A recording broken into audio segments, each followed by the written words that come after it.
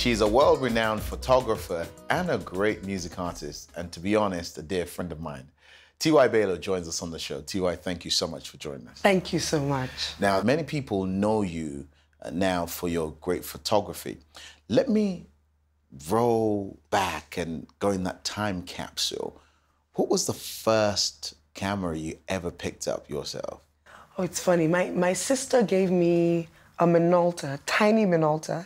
I was just finished from university and I was working as a hairstylist. I thought I was going to be a hairstylist for the rest of my life. That was my passion at the time. And so she gave me this camera to take, to make images of my hair, the hairstyles that I did.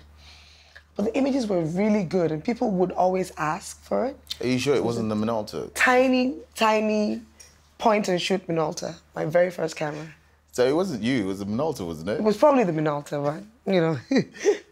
So at that point you realized you had an adeptness for taking pictures, or for you it was still just fun? It was just fun. I used to paint as a child, and I realized very quickly that art is the same thing across board. It's composition and texture and colors, and so it was very easy for me to connect with the camera and express myself because I hadn't painted in years, and the camera was another way to express my ideas. So it was so natural. It came so natural to me.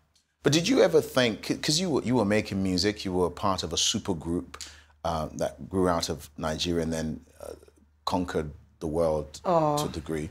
I always remember a concert you guys did where you probably at that point was 20,000, 30,000 people, Excel in London. Yes. And I saw you coming in like angels, all wearing white. Yes, like, I remember that. Ooh, who are these people? The group called Kush. Did you at any point think, yep, music is the thing that I want to do, not hairdressing, not photography?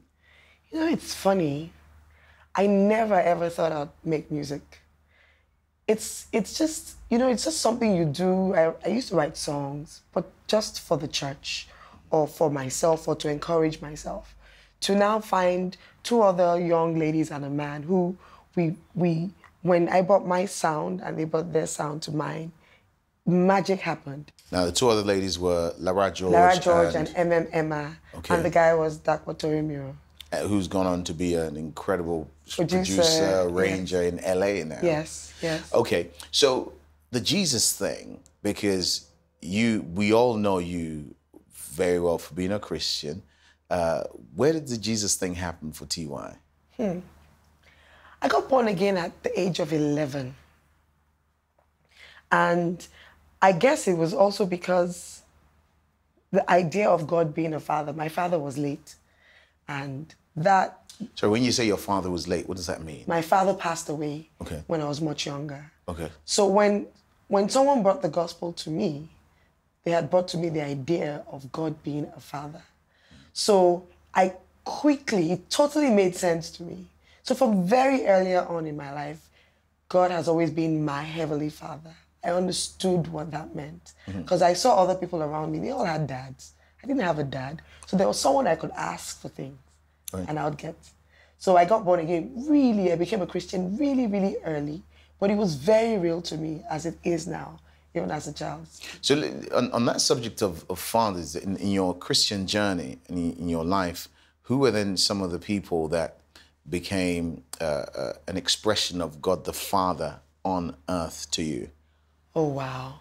God has been very kind. He sent me many teachers and mentors and much older friends from very early on.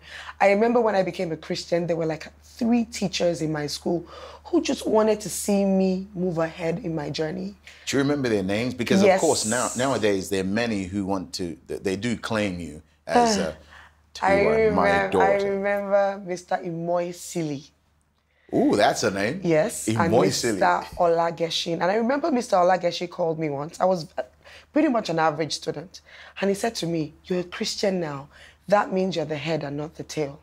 That means that you cannot be average anymore." And I totally, absolutely believed him. And I went on from being an average student to being the #1 student in the entire school.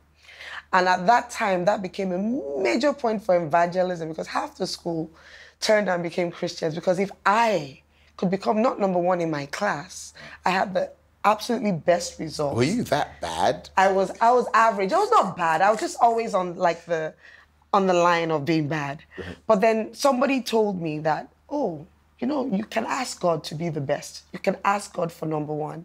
And I did. And then that meant that God led me to study harder.